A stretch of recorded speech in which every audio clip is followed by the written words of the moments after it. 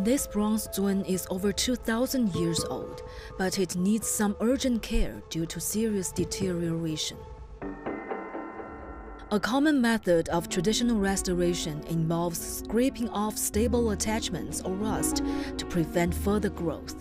However, if it's severely sick, restoration can be complicated. Bronze artifacts, originally golden yellow in color, gradually oxidize during use or burial to become the dark green hue seen today.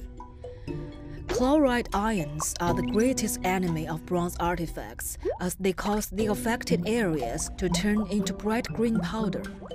If exposed to water and oxygen, the corrosion can spread rapidly. 扩散的比较快，影响面比较大，不太容易好出根儿，所以说这就成为一个难题了。这才有了什么说粉状锈就是青铜病的癌症。